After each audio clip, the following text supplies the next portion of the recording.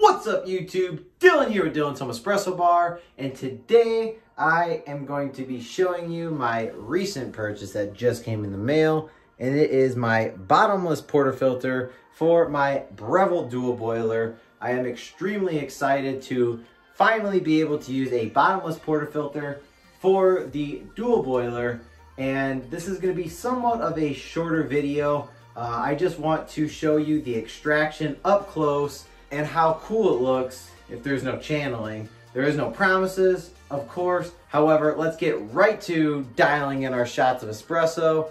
Hopefully it's dialed in perfectly. I was kind of messing with it this morning, but time will only tell, and the beans will definitely let us know. So, without further ado, let's roll the intro.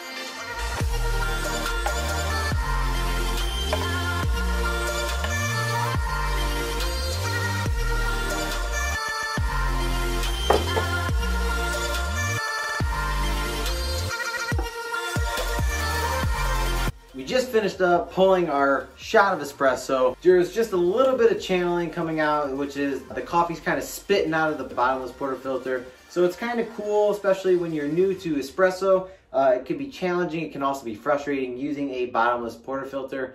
However, it really allows you to see if your technique is fine-tuned enough, I would say. The good thing about a bottomless portafilter is it helps you dial in your shot because you can find out your flaws. And with no channeling, that means you did really well when preparing that puck, and it just came out beautifully. However, when you do get some channeling, don't get discouraged because it is extremely hard to master the preparing of the puck to pull that perfect shot of espresso. So if you enjoyed this video, if you could hit that like and subscribe button down below, I would truly appreciate it. As always, thank you so much for watching Dylan with Dylan's Home Espresso Bar. And until next time, peace.